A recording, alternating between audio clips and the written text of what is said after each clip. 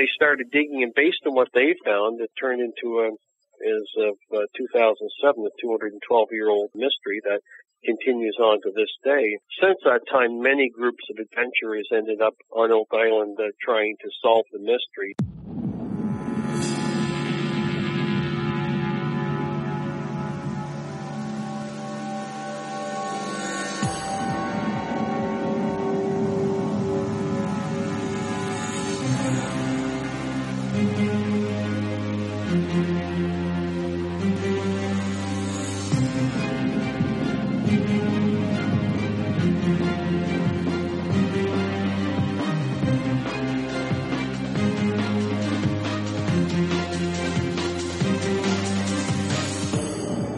And now, ladies and gentlemen, Binnall of America Audio, with your host, Tim Binnall. Hello out there, my friends. This is Tim Binnall of BinnallofAmerica.com with another edition of BOA Audio Season 3. This week we have a very cool interview for you on the program. As some of you may know, over the course of the summer, I took a trip up to Halifax, Nova Scotia to visit former BOA Audio guest Paul Kimball. During my visit, Paul and his friends and I went on a little esoteric road trip to Mahone Bay, Canada, to check out the infamous esoteric landmark Oak Island and the Oak Island Money Pit. So enamored was I with the Oak Island Money Pit mystery that when I returned to America to start putting together BOA Audio Season 3, I knew I wanted to have an interview with an expert on Oak Island to discuss this fascinating story. So I got in touch with Danny Hennigar of the Oak Island Tourism Society to come on the program and discuss the Oak Island Money Pit mystery.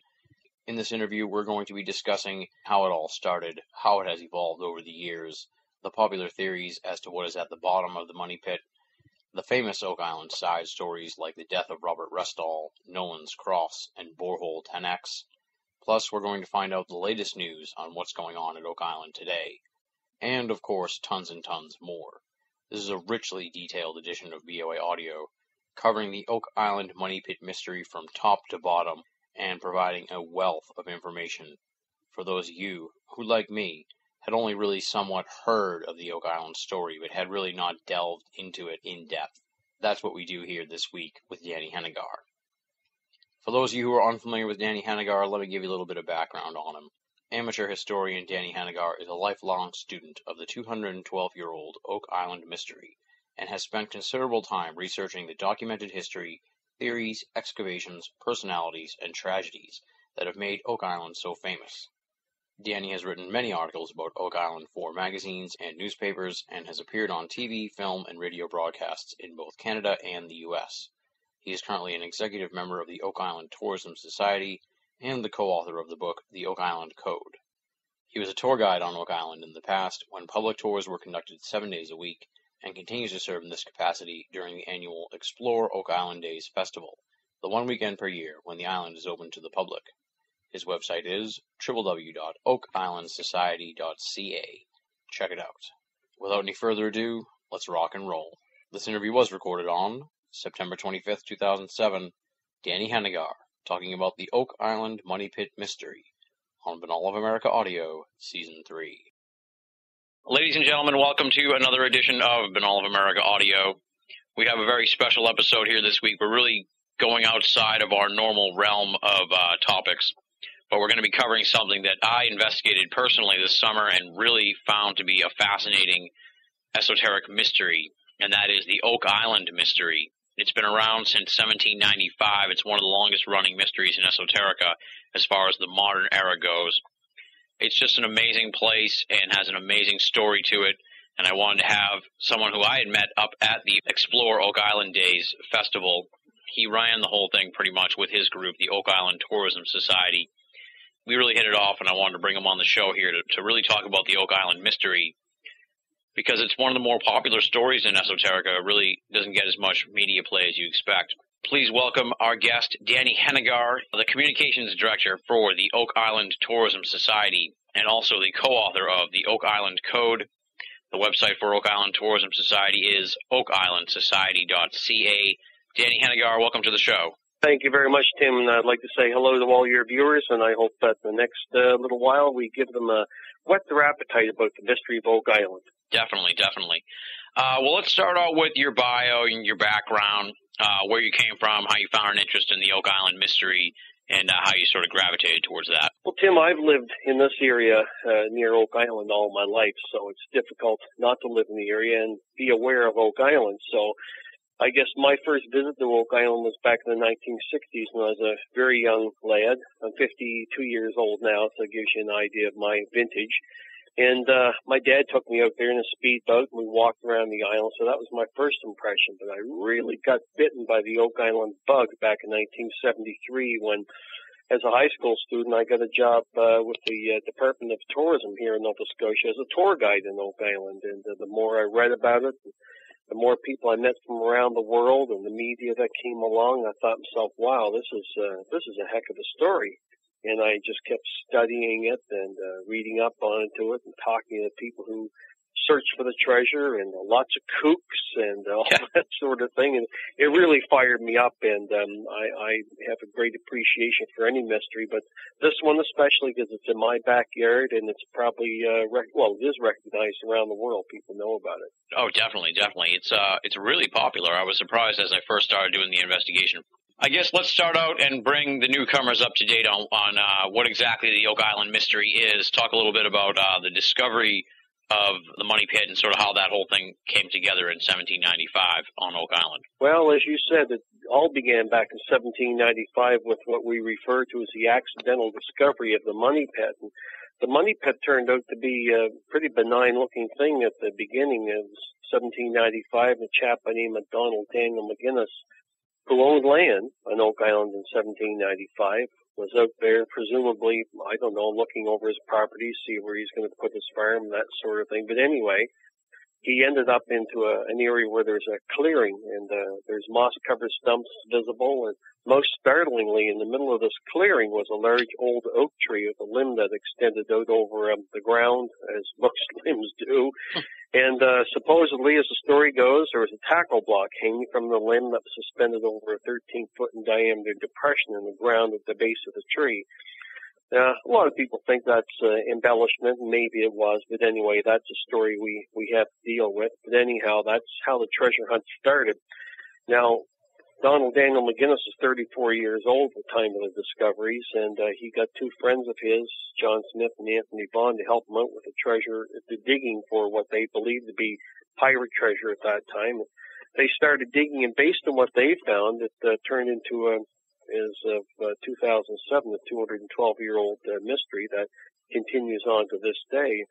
Since that time, many groups of adventurers ended up on Oak Island trying to solve the mystery, and they ran across a lot of amazing clues and things that spurred them on, and we even had 6 people who have died on Oak Island over the years searching for this treasure, so it's become a very, very serious proposition. A lot of money has been spent, a lot of people have gone broke. To my knowledge, to this day, nobody has been accused of creating any type of business folly or trying to cheat people out of the money and that sort of things. There has been stockholders or shareholders over the years, but it's gone on to this very day. And in fact, as we speak in this interview right now, there's 5 men who are going to prosecute this treasure hunt again in 2007 and into 2008, possibly 2009, to see if they can solve this mystery. So it has a heck of a history. There's been at least 18 books written about the history of Oak Island, and every one of them gives you slightly different bits of information or slightly different slant. And I would encourage your readers to at least find one of these books and read it up and just see what they think of the mystery. I guess let's sort of dive in with what the prevalent theories are about what's at the bottom of Oak Island and sort of how those theories came about. Well, it runs everywhere from the ridiculous to the sublime. And we have one gentleman in Ireland who is in contact with one of the better-known authors about Oak Island, Darcy O'Connor. This gentleman from Ireland really, truly, in his own heart, believes that leprechauns built some sort of a colony underneath of Oak Island. Oh, wow. Now, of course, that's absolutely ridiculous. But anyway, that gives you an idea of the types of theories that are out there. Mm-hmm. Now, some of the more serious theories, there's a gentleman in Prince Edward Island, a province in Nova Scotia, who is an engineer and has been following the story of Oak Island for quite a few years. His name is Graham Harris. And Mr. Harris has developed a very, very interesting theory with regard to Oak Island. And I'll paraphrase it very quickly. He believes that Sir William Phipps, who initially came from the state of Maine, and Phipps, we know, found the treasure of a vessel called La Concepcion off of Hispaniola, which at that time, right now, that island is known better as Haiti in the Dominican Republic. And he was supposed to have recovered treasure off of that shipwreck, and we know he did. That's a historical fact. But Harris believes that he secreted that treasure to Oak Island to bury it, because at that time of that recovery, Oak Island in Nova Scotia would have been a very unpopulated spot as far as the Europeans go. There is native settlement here, but they are very few. And Mr. Harris continues with his theory that he believes that Phipps buried the treasure to finance an overthrow of an English king, and it never happened, and the treasure is never brought back up. And he feels that in the mid-1700s, the British government tried to make a recovery of the treasure, and were not able to, and built safeguard systems to try and keep the treasure safe from recovery, and that's pretty much the basis of his theory. Now, there's a heck of a lot more to it, and there's a lot more about Mr. Harris's theory on the Oak Island Tourism Society's website. Mm-hmm. One of the other more popular theories out there, of course, is the Templar Knights, or the Masons, Masonic Lodge. There's people who believe that there's a big old conspiracy going on between the Masons and the Knights Templar. And I've even had Knights Templar to my home before asking me questions about Oak Island. But, oh, wow. They believe that the Masons deposit such things, or the Templar Knights deposit such things as the Holy Grail, perhaps the Ark of the Covenant, vast religious treasures, perhaps even religious secrets. I'm sure most of your listeners have heard about the talk about the Holy Grail being perhaps information more so than an actual physical chalice or a cup of some kind. People theorize that information may also lead to the belief that Christ was just an ordinary man with a wife and children, like a lot of ordinary guys are. And they believe that secret is hidden under Oak Island. All that information is never meant to be recovered. And there is some evidence out there that can spurn these thoughts a little bit and egg them on a little bit, and that's become part of the theories of Oak Island. And of course there's pirates. People believe that pirates buried the treasure underneath Oak Island. And there's a chap in Southampton, England, who is absolutely unswayingly convinced that Captain William Kidd, who died in 1701, and a buddy of his, John Avery, the Pirate King, conspired to bury a treasure under Oak Island in a communal bank, with many privateers and pirates being involved, and their treasure is buried in a complicated warren of tunnels and shafts under the island. And of course the evidence does not support it very well, but nonetheless he's absolutely convinced of it. So there's a few of the many theories with regard to Oak Island. Now, is there anything that makes Oak Island stand out from the other islands in Mahone Bay? Because I know when we were taking the tour, you had pointed out Dog Island that was like right across from Oak Island. I mean, is it just sort of a luck of the draw thing? And if something had gone down differently, we'd be having this interview about the Dog Island mystery, or is it? Well, the Frog Island is what you're thinking of. Frog Island. Oh, Frog Island. I'm Frog sorry. Island. Yeah, well, it's easy to get that mistaken. There's over 300 islands in the bay called Mahone Bay. Mm-hmm. And incidentally, the name Mahone of Mahone Bay, it's an ancient French word, comes from the Mediterranean area, and it actually means a low-lying pirate craft or pirate vessel. So I'm not even sure how Mahone Bay got its name, but that's what the word Mahone means. And piracy certainly was not unknown to this area. But what made Oak Island stand out from the rest of the islands in the bay, prior to the 1960s, there was a very unusual grove of oak trees on Oak Island.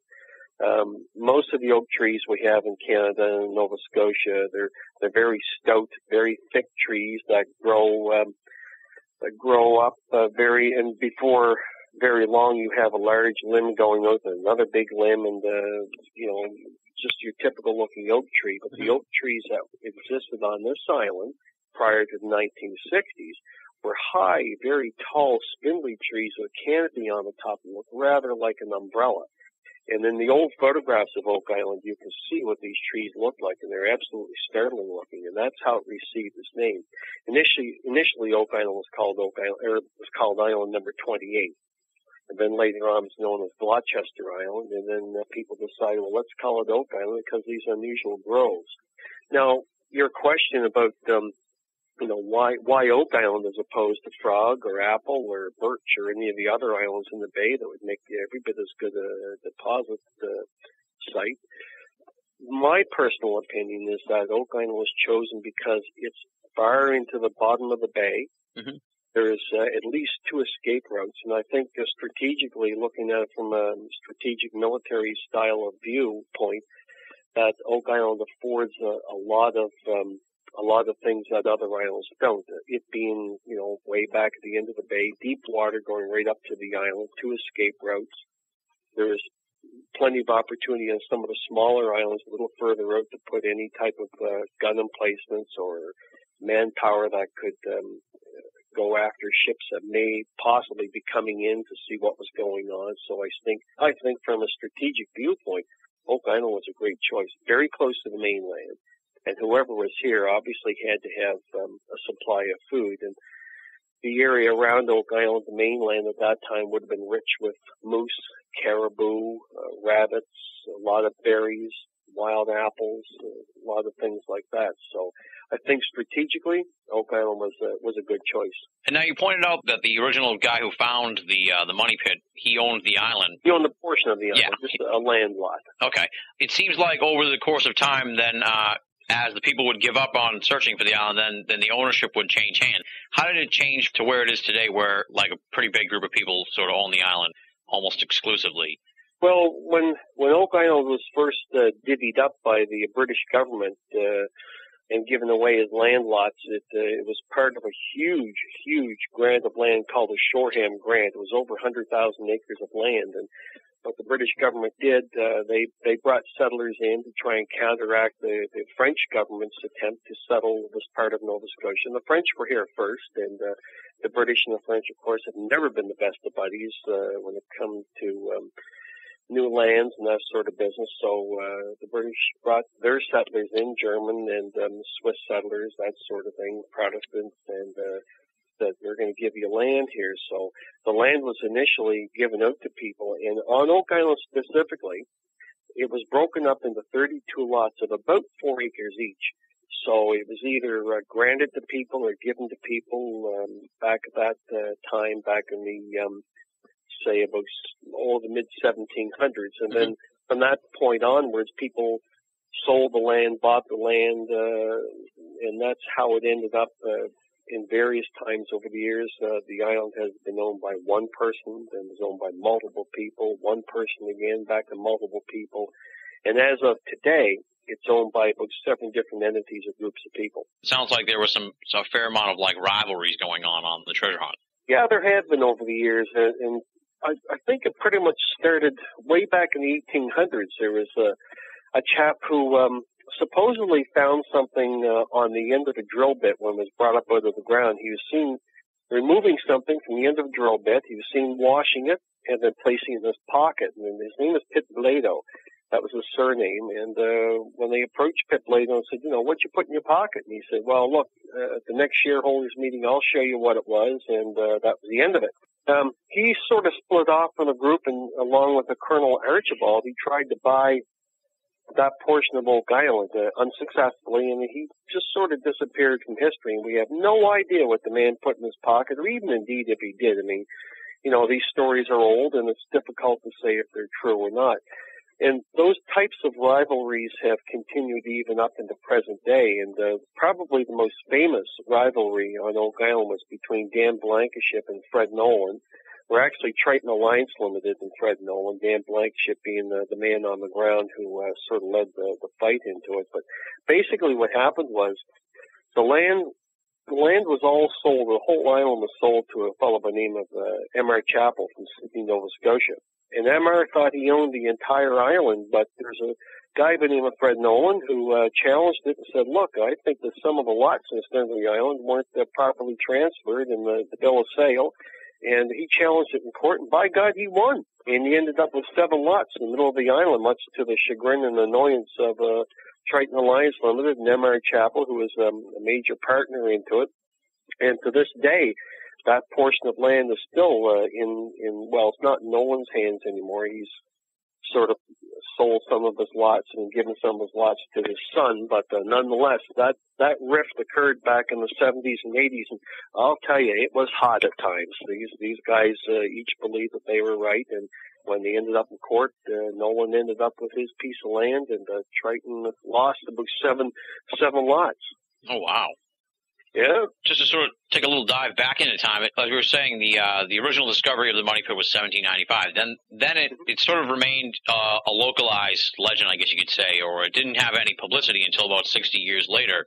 I guess just talk a little bit about sort of the evolution of the story, not so much what actually was going on there, but just how it started out sort of local and then became like an international phenomenon. Well, yeah, it's like we all know. It started in 1795 with these 3 young men digging in the area, and when they finished their dig, they had gone to as deep as 30 feet, encountering oak log platforms every 10-foot level, firmly embedded in the sides of the shaft in such a way as to make a platform they could stand on. And they knew they were onto something, and believe it or not, they tried to get help from local people, their friends, their neighbors, and whatever have you, and nobody would have a thing to do with it.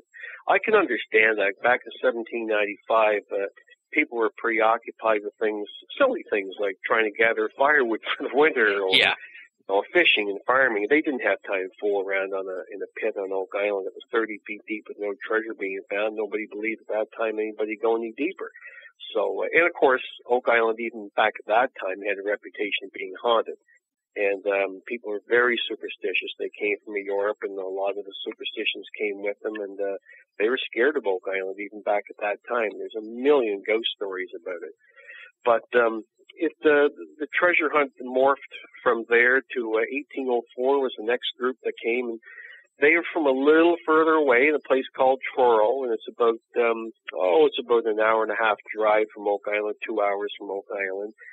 And from there, the next group was from around the capital city of Halifax and Truro. Some of the guys in the Truro group ended up with the Halifax group. And then after the Halifax group was finished with Oak Island, it was sort of localized. But after that, from about the early 1900s onwards, we have a lot of Americans becoming very, very interested in Oak Island. News, as you indicated earlier, news reports are getting out. Little pamphlets are being written. Newspaper stories were sensationalizing the story and embellishing the story, I may add. Mm-hmm.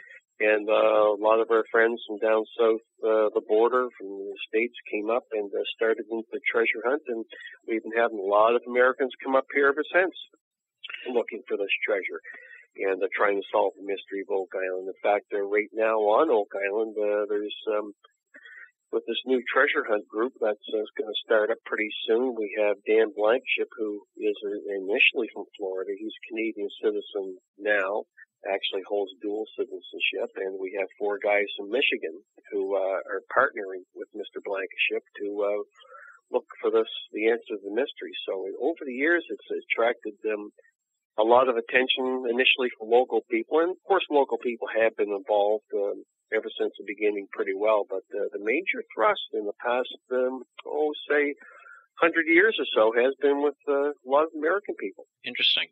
And then I'm sure every different attempt has its own sort of story, I guess. But talk about first the water tunnel that seemed to be the major stumbling block for excavating the money pit. And then just generally what were sort of the things that has kept this money pit still inaccessible all these years? What kept getting in the way of all these different parties? Because you'd think after 200 years someone would have figured it out, but obviously each time something sort of comes along that hurts them. Is it just the water tunnel or money woes, engineering difficulties, that kind of thing? What are the main stumbling blocks to getting to the bottom of the money pit? Well, all 3 things that you mentioned, lack of money, engineering problems, conditions to overcome, have always been the bane of the existence of a successful conclusion to the mystery of Oak Island.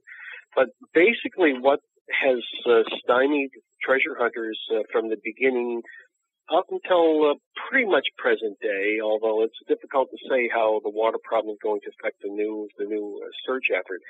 But water has been a problem in and around the Money Pit area. Back in 1804, when they excavated down to almost 100 feet, they found the bottom of the shaft was very soppy, very mucky, which is not surprising. If you dig a hole anywhere around here, you're going to find water. That's not the issue. But when they came back on Monday morning to resume work, they discovered that they had 60 feet of water standing in the shaft. Oh, wow. Later expeditions discovered that the water was, in fact, salt water, and it rose and fell with the tide, which is not normal. And here in this part of Nova Scotia, not normal at all. Excavations in later years in the 1800s showed that there was a drain system buried under the beach in Smith's Cove, 520 feet away from the Money Pit, and it was a system made of carefully chiseled and placed stones that had a system of 5 drains that led into a central tunnel, and this tunnel led to the Money Pit, 520 feet away. And these drains were covered with sand, eelgrass, stones, gravel, all that sort of thing, but so much coconut fiber that they were able to pile it on the beach in haycocks. Now, we haven't had coconut trees in Nova Scotia ever that I'm aware of. But then again, later on in years, digging around the Money Pit area in a shaft that was sunk, many shafts that were sunk around the Money Pit, they actually discovered the other end of this flood tunnel. And it was described as being 4 feet high, 2.5 feet wide, and angled at about 22.5 degrees up. The tunnel has been hit in the middle of it at different times. It's been drilled into at different times, but they never did explore it from one end to the other, mainly because the tunnel is stuffed with beach stones. So picture a 4-foot-high tunnel, 2.5 feet wide, stuffed with beach stones. And how smart is that to use that type of engineering? But anyway, over the years, other treasure hunters tried to dig underneath the flood tunnel and dig down below where they thought the treasure was buried and tunnel up to it. But of course, it doesn't take much of an engineer these days to realize that with that type of weight of water, if you try and tunnel up underneath of a shaft that's filled with 60 feet of water, you're going to have a problem. When you start getting close to it, it's going to collapse. It's going to collapse hard. But these flooding tunnels, there's thought to be at least 2, and there's thought to also be natural water inlets that allow water to come in naturally into the Money Pit area. But these are known to be only fissures in the bedrock. And it gets a little complicated from here. Earlier in the treasure hunt, there wasn't a lot of heavy pumping done, but from about the 1930s, 1940s onwards, they started to develop better and better pumping technology. And the problem is with the bedrock that's under that part of Oak Island, when you pump a lot of water through it, you open up the natural fissures that are in the bedrock, which is at about 160 feet, and you get more saltwater inclusion because now you're starting to open up the fissures to the point where the water will find its way down through the sea bottom, down through the glacial till that covers the bottom and into the bedrock and into the pumps and out the other side. And the bedrock that's underneath the Oak Island on that end of it is called anhydrite, which is sort of a mixture of limestone and gypsum. And it's water soluble, and especially in salt water. So when you start sucking salt water through it, it makes these fissures bigger. So now the complication is, not only is that flood tunnel there, possibly 2 flood tunnels, but now they have natural inclusion of salt water coming in from the ocean that may not have been there prior to, say, the 1930s. So the pumping just sort of made it worse. Yeah, pumping actually is making it worse. And that discovery really started to come to light in the 1980s when, during the wintertime there, they were following through with a really heavy pumping regime, and they noticed that the ice that had frozen in the bay, it was a particularly cold winter, and that part of Oak Island actually froze over in the ocean, and they noticed that the 2 great big holes had opened up in the ice, and they believed that what was happening, they came to the realization that because of the pumping that they were doing, that they opened up natural water fissures. or water inlets that allowed water to go down through the sea floor, deep through the covering layer of soil into the bedrock and then up into the pumps. Oh, wow. Yeah. And now you kind of alluded to this story already, but it's one of the more famous stories of Oak Island, and that's Robert Restall and his journey to Oak Island with his family, and of course the tragic deaths that really ended his search for the treasure of the money pit. Talk a little bit about Robert Restall and his story. Well, it's a really, really interesting story, and it's well covered in a book written by his daughter, Lee Restall Lamb. It's called The Oak Island Obsession. It gives a little bit of the history of Oak Island, but it really delves in deeply into the history of Restall's expedition to Oak Island, which began in about 1959. Restall, very interestingly, was a circus performer, and he operated a thing called the Globe of Death. And it was a great big steel cage, and in this cage you bring two motorcycles, and one motorcycle driver would drive horizontally around this cage at 30 or 40 miles an hour, while the other motorcycle rider would go perpendicular around the cage. And he and his wife, Mildred, did this for a few years throughout Europe until the war started. And then they ended up in Hamilton, Ontario, in Canada. And he got bitten by the Oak Island bug and ended up on Oak Island in 1959 until his untimely death in 65. His approach to the treasure hunt was not so much mechanical. He did a lot of hand excavation. He did a lot of work on the Smith's Cove trying to find the flood tunnels and did a lot of exploration there. And ended up in some very deep shafts that had been sunk by previous treasure hunters and exploring some tunnel systems that earlier treasure hunters had left behind, and was scratching around on the ground there by hand with his son and some hired labor here and there. And on August the 17th, 1965, he had a very shallow shaft with 27 feet deep down on the beach of Smith's Cove. He had a little gas pump in operation that day to try and keep the water out of it. And around about 3 o'clock the afternoon, before he and his wife left the island for the mainland in their little boat, he went down to check on the pump, make sure everything is working right. He was steering down into the hole, and he tumbled in. And his son, Bobby, saw him fall in, so Bobby went in after his father. And there were some laborers around there burning some brush and whatever have you, and they saw Bobby go in, and they thought, geez, Bobby's not coming out. So they went down to see what was going on. And another guy went in, and another guy went in, and another guy went in. And at one time, there's 7 guys down the bottom of this hole, collapsed, drowning in the water that was at the bottom of the pit. And by the time it was all over with, 3 people had been rescued out of the shaft. 2 of them had to be resuscitated artificially, and 4 guys from the Restall expedition died. They were Robert Restall, his son Bobby, who was only, I think he was 19 at the time. I may be wrong about that.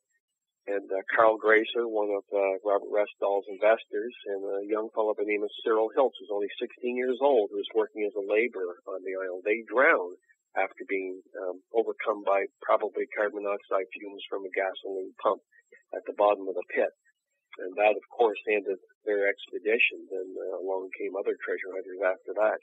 And that actually made 6 of the number of deaths that had occurred on Oak Island over the years. That's an amazing story. I definitely have to check out the Restall book. Yeah, really, it is a heck of a story, and it just rips at your heart when you read about it, because they seem to be getting along so well until the last year, pretty well, the treasure hunt. Little bits of animosity started creeping in, and prior to that, it was like a fantasy.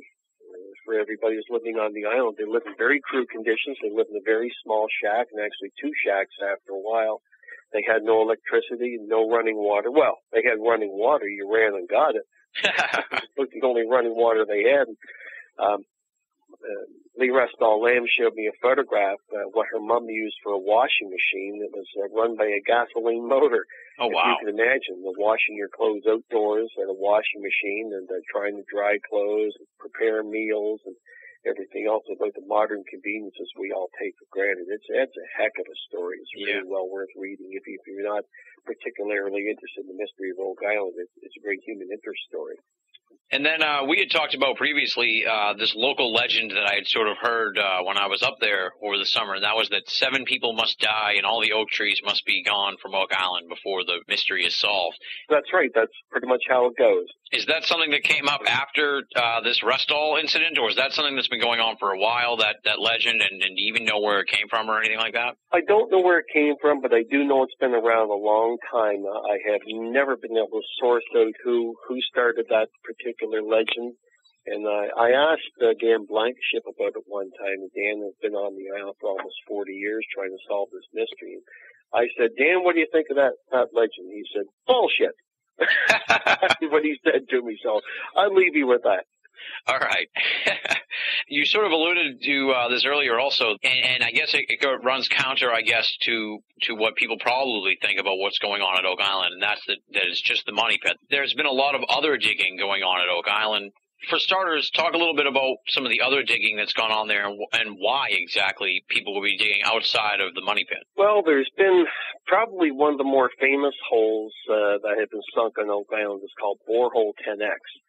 And 10X was the result of some investigation. There was a hole sunk as a result of some investigation carried on by Dan Blankenship and his partners. And actually, he found the site of the hole by dowsing. And they drilled the hole down by 235 feet, and my goodness, they broke into a little cavity about 6 or 7 feet high. And while drilling this hole, they brought up bits of metal, and it was a virgin area, meaning that nobody had ever sunk a shaft in around that area before. So they knew that the materials that they were bringing up had to have come from deep underground. They weren't left over from earlier treasure hunting activities. And like I said, they brought up bits of chains, some hand-drawn wire, some bits of metal that when exposed to the air oxidized and turned brittle immediately. Some of the stuff has been evaluated by experts as to the origins of the metal, and the chain in particular came back as being made prior to 1750. And if you recall, the treasure hunt started in 1795. Now, they wouldn't say exactly how old the chain was. Like, is it 1600s era? Is it 1701? Is it 1720? They just said made prior to 1750. And, of course, people who know metals, Stelco Canada is who did the particular examination of that metal. They said, no, it was made prior to 1750 because of the inclusions that was into it and the way the metal was made up. So Borehole 10X became one of the more famous shafts outside of the money pit.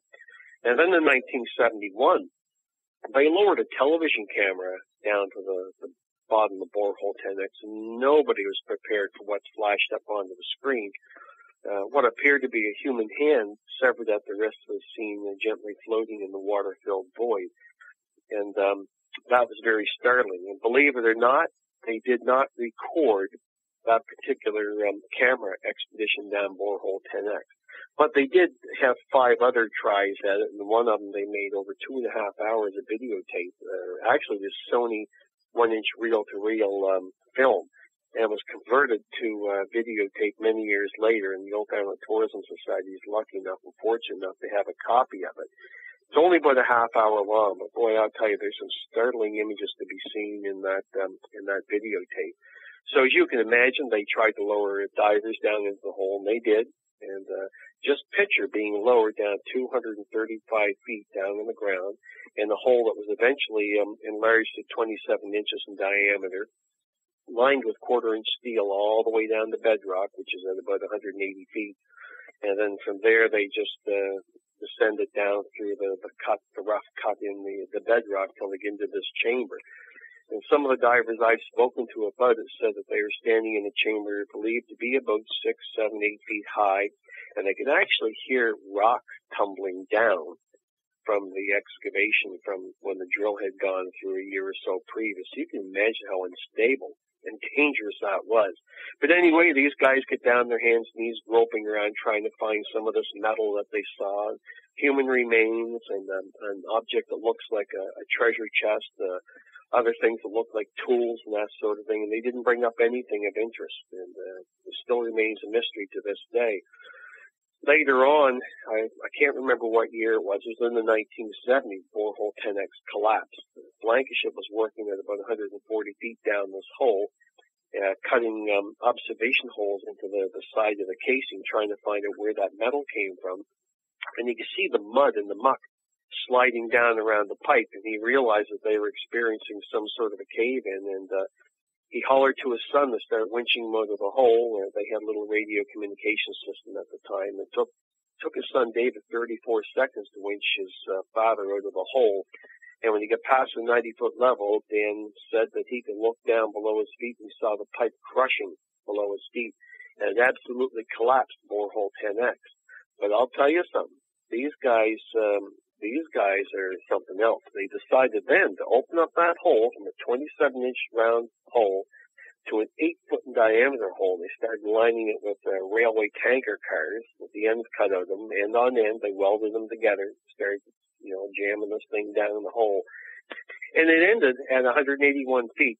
And the reason it ended, they had a bitter breakup between the partnership between Dan Blankenship and his partner David Tobias. The partnership dissolved and work stopped in borehole 10X, and we're all anxiously awaiting possibility of someday them opening up this hole again. Those guys are crazy. I don't know. I'll tell you right now, Tim, they wouldn't get me down that 27-inch in diameter hole with a gun pressed to my temple. Wouldn't happen. Yeah. I'll take the bullet first.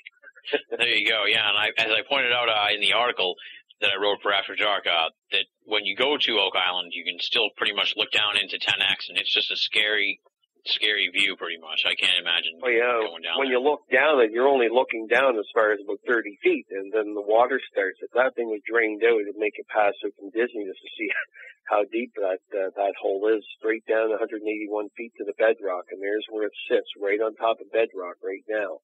And they only have another 54 feet to go. And one of the things I wanted to ask you about that I haven't really even talked about with you yet was something that you pointed out along the tour of Oak Island, and that was the rock that sort of was part of a larger cross that was formed on the island. Talk a little bit about that story and the theory that's going around with that. Well, it's commonly referred to as Nolan's Cross. And it's a cross made up of stones. I think it's something like 6 stones. I can't remember the exact number of stones that comprise the cross. But it's over 900 feet long from the base to the top, and the arms are about 600 feet long, give or take. And these stones form the shape of a Christian cross or Celtic cross, whatever you want to call it.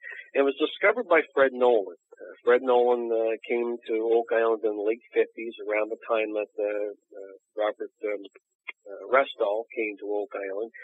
He wanted to get involved in treasure hunt, but he's always sort of put off by the ownership, and they never gave him an opportunity. And of course, as I told you earlier, Fred Nolan's the one who surveyed those lots, because he is a surveyor by trade, and discovered that they weren't properly transferred, and ended up owning a major acreage on Oak Island. So, because he's such a keen surveyor and keen on the mystery of Oak Island, he did a lot of surveying on his property, and at various times, actually, he surveyed other parts of Oak Island. And because of the surveying, he found this cross. And what he discovered was that all the stones in this cross were sort of conical in shape. They had sort of a point onto them, and they all lined up rather well with the surveyor's transit. It's very difficult to believe that this is a natural formation when you consider that these stones aren't little rocks that, you and I could push in place just to fool some treasure hunters. These rocks weigh 10 tons each. So to have, 6 stones of 10 tons each line up in form the shape of a cross on Oak Island, it's a little hard to believe that that's just a natural placement. But anyway, of course, some people believe it is natural, and other people believe it's highly significant. Myself, I'm waiting to see how this all pans out. But nonetheless, there's a lot of people who believe that the Oak Island Cross or Nolan Cross is very, very significant to the story of who made the deposit under Oak Island, or even if indeed there is a deposit underneath of Oak Island. And it's one of many stone-type structures that have been found in Oak Island over the years that people believe have been left over by the originators, whoever they were. Another sort of interesting story that isn't part of the Money Pit lore, I guess you could say, is some of these ghost stories. You said originally that even back in the day that Oak Island had a reputation for being haunted. I guess talk about some of the other paranormal elements to Oak Island that sort of get lost in the shuffle behind the Money Pit story. Well, there's a lot of them. One being there's supposedly people have seen a dog with fiery red eyes appear whenever you're digging in the ground, and that'd be scary enough. And there's supposed to be a crow that would come and visit people who are digging, and that would just sort of stick around and gave people the creeps. I've never, all the time I've spent on Oak Island, I've never seen anything odd myself, but I did have a peculiar experience one time with one of our guests on Oak Island when I was a tour guide out there. He had been walking up what we call the beach road, which is a short sort of a cut-off road that goes between the center of the island down to the ocean and then follows along the beach and makes access to the money pit area. And when you leave the beach area and walk up the beach road, it's kind of a dark road. It's overgrown with a lot of trees. It's kind of spooky. It's next to a swamp. And so myself and another guide were waiting for all the people to get off the island late one afternoon so we could go home. And we knew that there was one guy left on the island. He didn't show, and he didn't show. Finally, this guy started to appear down the road, and he's walking very fast up the road. His eyes are as big as saucers, and he's all a bath of sweat. We said, geez, you okay? And he said that he'd experienced quite an unusual phenomenon down in the beach road. What he felt was he was walking along, and all of a sudden he walked out of the warm air in the cold air. Well, that's not particularly unusual on an island in Nova Scotia because you have cooler air next to the ocean, and warmer air in amongst the forest, whatever have you. But this guy claimed that he could stand, and there's a definitive line that he could put right down over his body, that he could stand in and out of the cold zone into the warm zone, and he could have it so that one side of his body was warm, the other side of his body was cold. And I'll tell you, Tim, I was a police officer one time, and I saw fear in people's eyes, and I know what fear in people's eyes looks like, and this guy had that fear. He had no desire to go back down to show us where the spot was. In fact, he trundled off the island, and they tell me back at the parking lot, when he got to his car, he jumped in his car, and he boogied off the island as fast as he could get out of there. And I probably would have forgotten about that story. I did write it up into a little story on the Oak Island Tourism Society's website. But, geez, this year, when we were bringing back a tour of people, I think it was on Sunday afternoon, I was walking along with a lady who experienced the exact same thing. And I was with her. I was walking along with her. And I thought, well, what a bunch of nonsense. So I said, can I feel your arm? And I felt her arm. And Tim, I'm telling you, her arm was as cold as a cadaver. Her arm was cold. She has goosebumps on her arm. She said she had difficulty in breathing. And, of course, I started being very concerned the woman may be having a heart attack or something, although she was fairly young, probably in her 30s, early 40s, I suppose. But, boy, she is freaked out. And like I say, I was walking right along with her, and I didn't experience it. But nonetheless, she did. It was the exact same experience that was told me by this guy way the heck back in the late or the mid-70s when I heard that story. So there's some unusual stories for you about Oak Island. And wow. A lot of people who step onto Oak Island either feel a sense of foreboding, or they feel a great sense of calm that overcomes them when they get on the island. And I've talked to a lot of very lucid people who have explained that very phenomenon to me. They said that when they walk on Oak Island, they feel very calm, very peaceful, very rested, and relaxed. And I must say, every time that I get on the island, I feel exactly the same way. But there has been some people that have expressed to me that they feel a little uptight. They feel a little scared. I don't know why, but nonetheless, there it is. Weird, yeah. Well, I definitely felt a sense of calm when I got on the island, for sure. Yeah. It was, it's very serene. Yeah, oh, it is. It's a beautiful island. Oh, it's amazing. Talk a little bit about the Oak Island Tourism Society and how that came about, and sort of what made you guys decide to form this organization. Well, our initial goal for the Oak Island Tourism Society, we want to have a world-class interpretive center established on Oak Island, and we want to offer up walking tours every day of the year to people who want to come and experience the mystery of Oak Island. We feel that would be a very, very popular tourism draw, and we want to do it in a way that's professional and ethical and moral and remembers the treasure hunters of the past, people who have died searching for the treasure, all that sort of thing. We don't want to turn it into an amusement park type of an affair. We want it to be very tasteful and that sort of business. So, well, 5 years ago, our local government representative, he's called the MLA, and the MLA approached me and said, Dan, what do you think about the idea? And I said, geez, John, I think that's a fabulous idea. So John Chadaway, our member of the Legislative Assembly, MLA, and myself, and a group of other guys, about 6 of us, we got together and formed the Oak Island Tourism Society. And we turned it into a nonprofit charitable organization, and then we opened it up to membership from around the world. And I can brag that we have members all throughout the United States, all across Canada, all across Nova Scotia. We even have a member in New Zealand, for gosh sakes. How much further away can you get than New Zealand? And so we formed our society and accepted membership from around the world, and we've been lobbying the government of Nova Scotia to try and help us form a tourism project in Oak Island.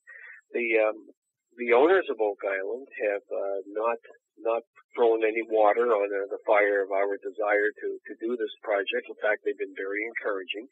And probably the worst opposition we've run into so far is actually with the government to obviously never have the money to do any of these projects. They're always talking poor mouth, but we continue to try and convince them that Oak Island should be opened up 365 days of the year, so people don't have to come in our festival that we have every year just to explore Oak Island. So that, in essence, is what we're trying to do.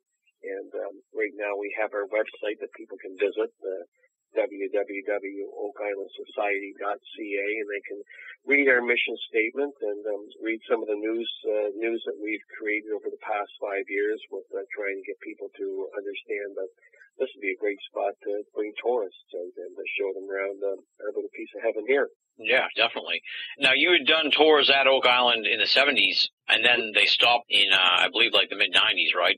What was the scenario with that? Just that it wasn't viable anymore for the owners to run that sort of thing, or was it just like in the midst of the change in ownership they had to shut down the tours? Well, when the tour started back in 1973, it was started with a lot of hoopla, a lot of media attention and whatever have you. For about 4 years, tours were run by the province of Nova Scotia, the Department of Tourism.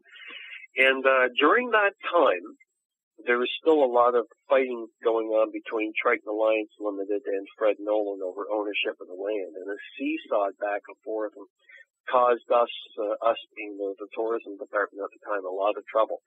We had to alternately take people by bus, then we let them drive on the island, and at one point in time, because of the land being blocked off, we actually had to take people over by boat and land them on the island at a wharf.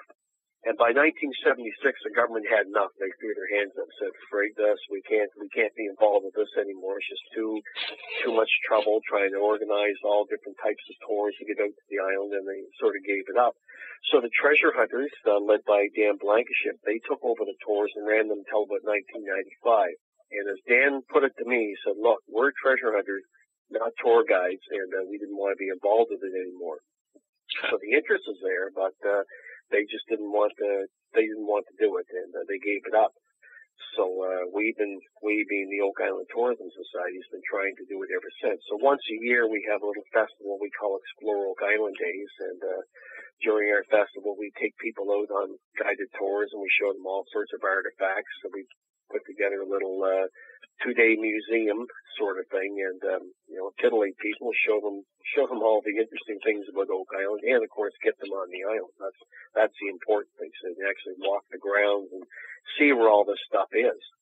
Definitely. As I said, I was there this year, and it is awesome, and I highly recommend it to anyone who wants to check it out. It's a once a year, potentially once in a lifetime type of opportunity, so you can't really pass it up. Exactly. Everybody wants to know what's kind of going on now, I guess, with the island and that kind of thing. And, of course, we know the new ownership, and some people have purchased the island in the last 5 or so years. I don't know the exact date. I'm sure you know. Yeah. Talk about the new ownership and what's going on right now at Oak Island. What's the latest at the island? Well, it's very exciting, actually. Oak Island treasure hunting has remained sort of dormant ever since about 1995, although there has been at least 2 individuals out on Oak Island with their theories and tested them out, and which, of course, were not overly successful. Although I must say the last guy who was here in 2003, Petter Amundsen from Norway, made some interesting discoveries, but nonetheless no treasure.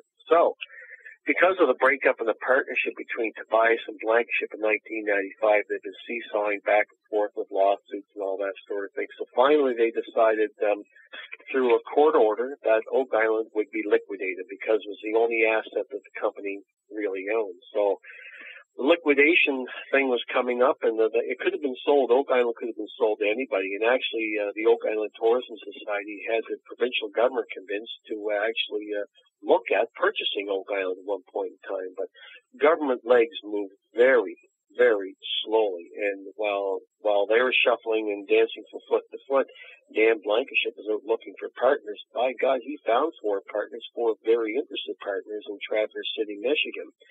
So these four guys have partnered with Dan, and between them, the five of them, they own 78% of Oak Island. And they own, most of the good stuff, and by that I mean, borehole 10X, the money pit area, flood tunnels areas, all that sort of thing. And, these guys have applied for a thing called a treasure trove license. Now, in Canada, there's only one province that requires that you purchase a treasure trove license if you're looking for treasure, and it's right here in Nova Scotia. We're the only province out of the 10 provinces and three territories that has a treasure trove license, and you have to apply to the government. And so these guys, this new group, decided, yes, we are going to apply to the government for a new treasure trove license, and they did. And the government said, not so fast. You guys can't have a treasure trove license until the ones that were issued a number of years ago expire, and they don't expire until 2008. And that's when you guys can get your TTL. Huh. So this was really a slap across the face for these guys, as they really thought that where they had purchased all the assets of the previous group, that there shouldn't be a problem. But the government said, well, here's the problem. If you guys were to discover a treasure and you claim it's yours, well, of course, the prior owners of the treasure trove license, Triton Alliance Limited, of which is over 100 investors, they're going to want to have their little piece of it too, and we're not going to set ourselves up and the people of Nova Scotia into a lawsuit. So therefore, you guys have to wait. So these fellows, being very astute businessmen and not being too dumb, I can tell you right now, these guys are extremely smart and astute businessmen. They said, okay, let's go out there, contact every one of the Triton investors. We'll either pay them what they paid to invest in the treasure hunt, or we'll make them partners in their new venture. That's exactly what they did. So right now, treasure hunting may start as early as this fall. Of course, we just started fall this week, so sometime in the next couple of weeks we may see treasure hunting begin. And if it doesn't, it will definitely begin in June of 2008 when the treasure hunting, the treasure trove licenses expire. And I'm willing to bet you money that these guys will be at it before December. They'll be out there drilling. Oh, wow. Yeah. And now the big buzz, I guess you could say, at the weekend this past August was this ground freezing technique that was presented. Does that seem to be the general idea of the best way to go about it now, or are there theories about what the best way to go about it is that are still being bandied about? And do these new owners have they given any indication about exactly how they plan on hunting the treasure? Well, I'll tell you, Tim, the treasure hunters don't tell Danny Hennigar everything. I'm not an investor, so therefore I'm sort of a guy on the outside who's very interested. And I know all these fellows, but they keep their cards pretty close to their vest, and they're not going to show off their cards. During Explore Oak Island days, one of the new owners took the floor to speak to people for a little bit. We had quite a few people gathered downstairs, and where our guest speakers spoke, and he was asked that very question, and his response was, look, it's a great idea, and we're not going to discount anything.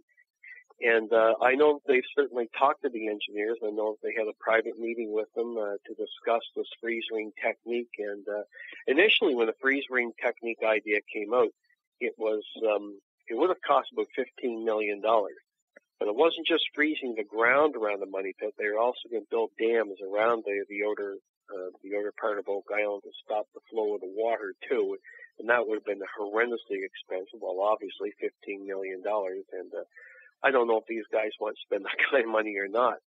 So what they are going to do, according to a recent newspaper article I read, is they're going to do some exploration on their own. And if they find the evidence that that has been told to them to exist, they're going to spend some major money. Now, whether they develop the freeze ring technique or not, I don't know. But for your listeners, what the freeze ring technique is, picture drilling a series of very deep holes, maybe 250 feet deep, all around the money pit area in a circle of like 80 feet in diameter. Once you freeze the ground, then it's a simple matter. You no longer have to worry about any water problems because everything's blocked off with ice, and you keep the juice running in these holes.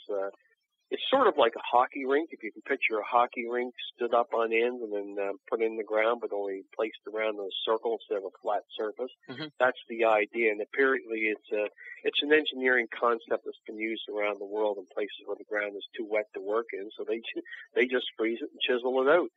And that's what they like to do, the engineers anyway, that have proposed this idea. And we'll have to wait and see if the so-called Michigan group, or the new group, decides that they're going to try this or not. Now, talk a little bit about your book here that you co-wrote, the Oak Island Code. The Oak Island Code. Well, we're the only book in existence that actually answers the mystery of Oak Island, and your readers are just going to have to buy one from us. And for God's sakes, don't read the last page first because you'll ruin all the rest of the book. But what it is, it's a work of fiction, a work of parody. And myself and Darcy O'Connor, my co-author, we wrote the book with tongue-in-cheek. And it's the first book of its kind ever written about Oak Island, a bit of a comedy. And it basically circles around a group of people who visit a website out of London, England called oakislandtreasure.co.uk. And it's run by a good friend of ours, Joe Atherton, who is a young lady who developed this Oak Island website. It's actually become one of the premier websites in the world about Oak Island. I highly encourage everybody to visit that website and have a look. But there's a lot of interesting characters who post on that site, and we used all these characters in this wild romp that goes all across Nova Scotia and around Oak Island, over to England and back again, and we actually solved the mystery of Oak Island. It's only $12, and you can buy it from the Oak Island Tourism Society, and I highly recommend that book. Oh, and by the way, the profits from the book don't come back to Darcy and I. The profits are 100% exclusive to the Oak Island Tourism Society. So don't think you're putting $12 in Danny Hennigar's pocket, because I get nothing out of it. In fact, it cost me money. So, yeah, but it's an interesting story, and it's a great fundraiser for the society, and people have read the book and have had a good laugh over it, and boy, oh boy, you read that last page, there's your answer. Awesome. One thing I wanted to ask that came up here during the interview, the monument that's on Oak Island, is that a product of the Oak Island Tourism Society, or was that put up by owners or the government, or where'd that come from? There's actually two monuments on Oak Island, and there's one out by the causeway, a large granite monument, and that's to the memory of all 6 treasure hunters who have died over the years, and there's another one made of cement with a bronze plaque onto it, very, very close to where Robert Restall died on the eastern end of Oak Island. Now, I think Dan Blankenship paid for the one that was out on the eastern end of Oak Island, made of cement with a bronze plaque, and the one on the causeway end of the island, I think, was paid for with some government money, some community money, and that sort of thing. And that was placed there in 1995 when the Blankenships hosted and put together, along with people in the community, put together the bicentennial anniversary of Oak Island. It was quite a nice party. A lot of activities going on all week long. It was quite nice. And that monument I thought was a really nice touch to honor the memory of the people who have died on the island. Because, it's because of their work and their sacrifices that we all have the story to deal with we have today. When the new owners get going on the digging and everything, they're still going to allow the tours and stuff, right? The annual tours? Oh, that's a roll of the dice. I don't know what's going to happen. I sure hope that these guys give us the opportunity to bring people out there. When I was a tour guide back in 73 to 75, treasure hunting was ongoing. They were working hard, and what we did, we just led people around it and never took them over close to where the digging was going on. It was dangerous. There's a lot of machinery and open holes and that sort of thing. I see no reason in this world why we couldn't do that again, take people on a tour and don't get them too close to the open pits and whatever have you. So we'll have to see. I sure hope they'll give us permission to do it again, but it's their treasure hunt, it's their land, and we'll just have to deal with whatever decision they make. Exactly. Well, it was a great tour. I really enjoyed it a lot, and I highly recommend anyone check it out. What's next for you? What do you have coming up on the horizon? Anything you want to plug or anything like that? And maybe you know the dates for next year's Oak Island Days, or if not, we'll know it's in August, right? Well, everything is up in the air for next year, and the reason being because we've generated a lot of attention and we've generated a lot of interest from the businesses in the area, from citizens and whatever have you. We've been approached by various entities to consider changing our dates and partnering with them, and we have some really interesting opportunities in front of us that we're going to explore, and our executive has already been speaking to various entities about it, and we have some nice surprises coming up, I think, for 2008. And any of the listeners out there who may be considering the trip to Nova Scotia next year, I would highly advise that if you want to see Oak Island and want to be parcel of this Explore Oak Island Days, the 3-day festival we always have, is to keep an eye on our website. And I'm willing to bet you that before the end of this year, we'll have some exciting announcements to make, and it'll be a lot of fun. Awesome. And you'll get your boots wet with Oak Island, I'll guarantee you, one way or the other. Oh, for sure. It was an all-encompassing weekend, and I had a blast. Of course, yeah, it was a lot of fun. It was a great meeting you and meeting other people who came along, and it always is. To me, that's what makes Explore Oak Island Days. The interesting characters that show up and the people with great stories to tell and wonderful interest in the mystery, and there's nothing I love any better than showing people Oak Island. Of course, the website is oakislandsociety.ca. Danny, thank you so much for coming on the show. I really appreciate it. Had a blast talking to you, and I look forward to hopefully seeing you again up there in Nova Scotia at Oak Island. Well, I'll tell you, Tim, it's my absolute pleasure, and like the Oak Island posters used to say when I was a tour guide in Oak Island, perhaps the day you visit the island, the treasure will be found. All right. Thanks for coming on the show. You're quite welcome. That does it for this week's edition of BOA Audio Season 3. Big thanks to Danny Hennigar for coming on the show. Of course, you can find out more information on Danny Hennigar at the following website, www.oakislandsociety.ca. Check it out. In lieu of our normal BOA Audio listener feedback, we're going to pass over that this week. Let the emails accumulate. You can, of course, get in touch with me at boaaudio@hotmail.com or at the contact section of binnallofamerica.com. We'll be bringing back the feedback next week on the program. But, as I said, in lieu of that, I want to give a shout-out and big thanks to a couple of websites that have been instrumental in getting the word out on BOA Audio. For starters, I want to thank Anomalist.com. The Anomalist is not just a fantastic news-based website, it also is an excellent publishing house, which has provided a number of great books to BOA Audio, which allow us to segue into getting those guests on the program. Folks like Tony Healy of the book The Yowie and Brad Steiger, of course, our season finale guest, came to us via our contacts at The Anomalist. So huge thanks to the folks at The Anomalist for your help and support in getting the word out on BOA Audio. Additionally, I want to give a huge shout out to The Daily Grail, or as those of us in the know call it, TDG. You can find The Daily Grail at dailygrail.com. The Daily Grail is also an excellent news and opinions site that has been a great help in turning people on to BOA Audio. They have been linking to us for just so long now that I just can't thank them enough. And I'm very excited to point out that the Daily Grail has just released their first ever book under the title of Dark Lore Volume 1. And Dark Lore is a 304-page missive that features contributions from leading esoteric experts like Lauren Coleman, Nick Redfern, Daniel Pinchbeck, Michael Grosso, Blair Blake, Michael Prescott, and our old friend Adam Gorightly. And these contributions cover a number of different subjects, from the Sphinx, the Flying Triangle sightings, existence for the afterlife, and all kinds of other great stuff. That can all be found in the new Daily Grail book, Dark Lore Volume 1, available on Amazon US and Amazon UK, and you can find out more information on the book at darklore.dailygrail.com. Check it out. It is a fantastic book. The great folks at TDG have already sent me a copy of Dark Lore, and I've been reading it over the past week or so, and it is a really cool book with a lot of great insight into a myriad of subjects. So definitely check out Dark Lore. So there you go. Huge thanks and shout outs to anomalous.com and dailygrail.com, two of the big, massive websites that have been big time BOA audio supporters and backers over the last couple of years, and I really can't thank them enough for their help and support. Speaking of help and support, of course, we have to thank the great BinnallofAmerica.com staff, Leslie, Chiron, R. Lee, Joe V., and Tina Senna.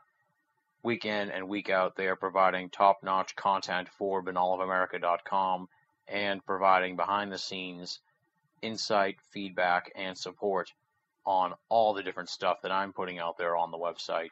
Chances are, before you see it or hear it, it's been heard by the BOA staff. They help shape the whole BOA franchise. So, huge thanks to the great staff of BinnallofAmerica.com for your help and support with the audio series and the website.